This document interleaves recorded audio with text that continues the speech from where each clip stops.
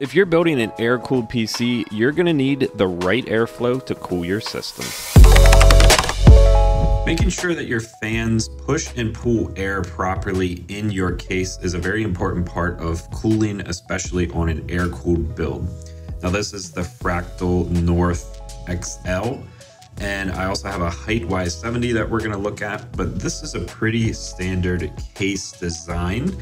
And I'm just going to go over the concepts of how I'm going to design my airflow in this case. So the front of the case here has three 140 millimeter fans, which is excellent for air intake. Now these fans are going to pull air in through the front. So we have air that's going to be traveling this way. Now the Fractal Designs North XL has a lot of different fan mounting configurations, sizes, and capabilities, as well as radiators, but we're not going to be talking about radiators as this is focused on air cooling. You can mount fans on the top here, 120, 140, and 180 millimeter. You can mount fans right here, a 120, 140, and you can also mount fans down here as well. Now, we have air coming in this way, so we don't want to pull air in this way because then we're going to have issues with how the air is going to flow, because we're also going to have fans on the CPU cooler right here. So what I'm going to do is I'm going to leave these as the intake fans.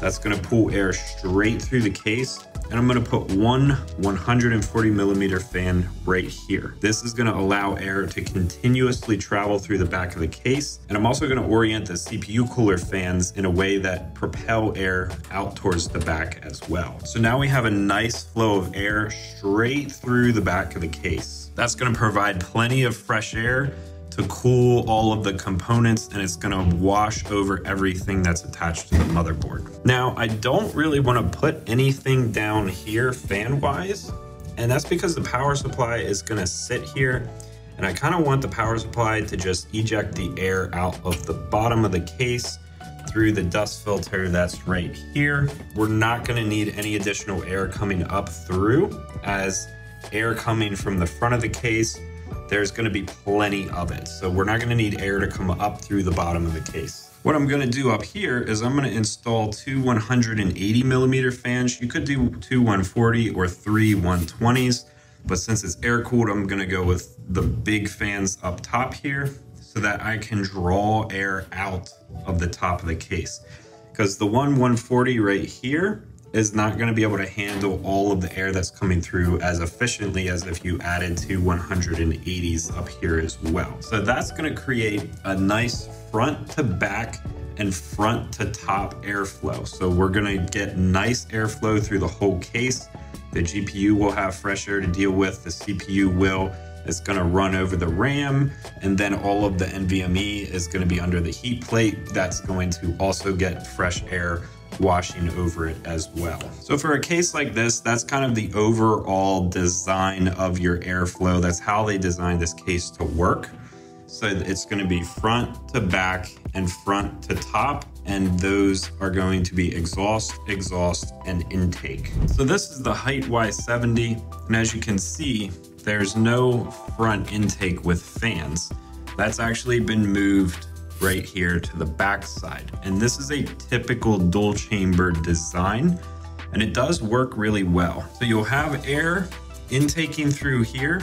It'll come through the case and bounce around the side to the front of the motherboard tray. So on the bottom of these dual chamber cases, there's typically going to be a way to mount intake fans so that it goes bottom to top and then back side around the front and out the top and back as well. One way to tell that these are designed as intakes is there's usually going to be a dust cover that is included on any kind of intake fans so that you can clear out the dust as it pulls the air into the case. So now you have air coming through these fans, coming around to the front of the motherboard, and then you have air coming up from the bottom, and it's going to go out here and out the top. Most of these cases are going to have ways to mount fans to the top. Again, radiators as well, but this is about air cooling. So you want to be able to pull your air in and then extract it out of the back and the top efficiently That way you have a continuous, well-flowing movement of air through the case. So if you mount the fans in the right places with the right orientations, this case is going to have excellent airflow as well. It's how these cases were designed. They're engineered very well for that side to front and bottom to top, and then out the back and top. That's just how they're designed. Excellent case here, as well as the Fractal Designs North XL. This is more of a water cooling build focus, but again, you can do air in here just fine and it'll work great. Now, one thing you want to look for on your fans is these arrows, and they're going to indicate the way the fan spins as well as the direction of the airflow. That way you can orient the fan as you're installing it into the case properly. Not all fans are going to mount this way, and airflow is going to come through this way so that you get the nice looking part of the fan on the inside of the case.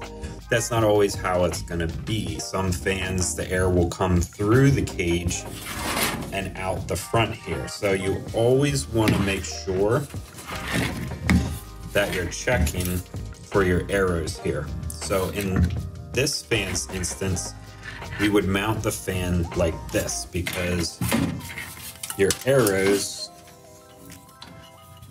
are indicating that this is now an exhaust fan.